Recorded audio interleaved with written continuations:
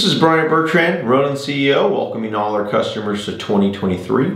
I wanted to take this opportunity to walk our customers through some of our changes and the new products that are available for the 2023 calendar year, specifically on our powered ascender lines. To my right, to my left, we have 4 ascenders available this year for our customers. Each one's going to serve a little bit different need within the marketplace, and we're going to talk about each of these ascenders in detail and show some of their capabilities. But to my right, we have the Ronin Lift, which everyone is very familiar with to date. We have our material hauler. We have our smaller units, which are the Ronin TL and STL. And our goal at Ronin has always been to make the most accessible power ascenders in the marketplace.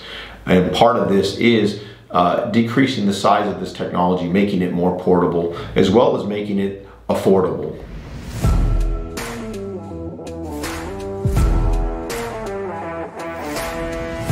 So I wanted to start off and cover some of the changes that's occurring in the traditional Ronin Lift product line. One being some of the changes that we're introducing to the Ronin product line. One being we've added a steel inlet bollard and a steel exit bollard. These are all both to help with wear characteristics on the device, especially if you're working different pitches of rope to keep the housing from wearing down from rope wear. We've also changed some of the internals on the inside to stainless steel to help improve better wear and longevity of internal components. The last change that you'll expect to see in the large unit on the Ronin Lift is we now have a thumb wheel that is a full stroke thumb wheel, just to add better fidelity of control for the variable speed within the device.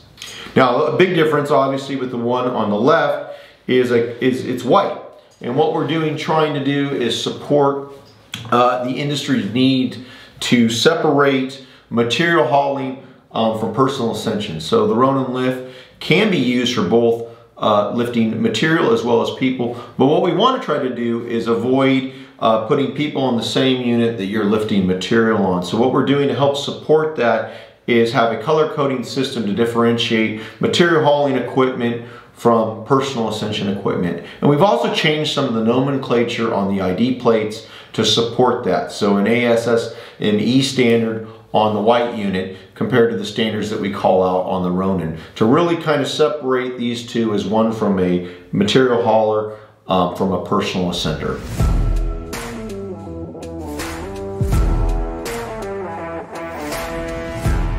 So now I wanted to cover our newest product lines, which are the Ronin TL and the Ronin STL. Right off the bat, you can notice this is a much smaller product than the Ronin Lift, even though they operate fairly the same.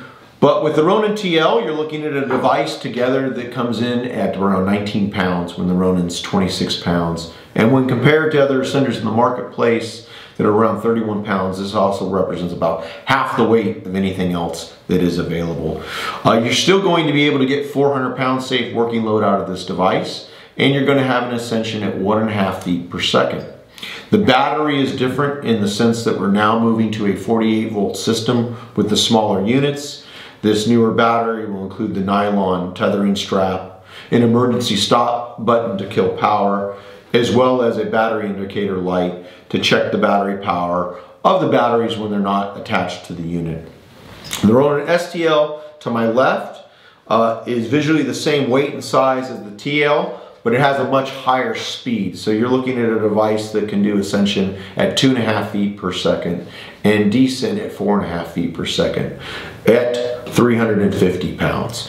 This makes this the smallest, lightest, fastest ascender available in the marketplace, and should really be differential in changing the way ascension is done for tactical and emergency response operations.